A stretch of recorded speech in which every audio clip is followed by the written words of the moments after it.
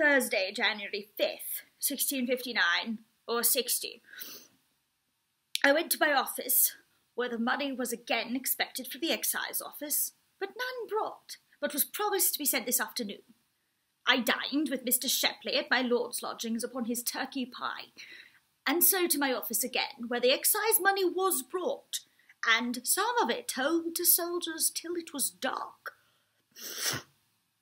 Then I went home, and after writing a letter to my lord, and told him the news that the Parliament hath this night voted that the members that were discharged from sitting in the years 1648 and 49 were duly discharged, and that there should be writs issued presently for the calling of others in their places, and that Monk and Fairfax were commanded up to town, and that the prince's lodgings were to be provided for Monk at Whitehall.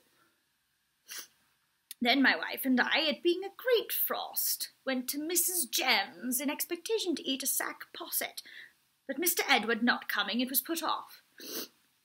And so I left my wife playing at cards with her, and went myself with my lanthorn to Mr. Fage to consult concerning my nose, who told me it was nothing but cold.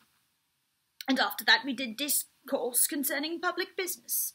And he told me it is true the city had not time enough to do much, but are resolved to shake off the soldiers, and that unless there be a free Parliament chosen, he did believe that there are half the Common Council will not levy any money by order of this Parliament.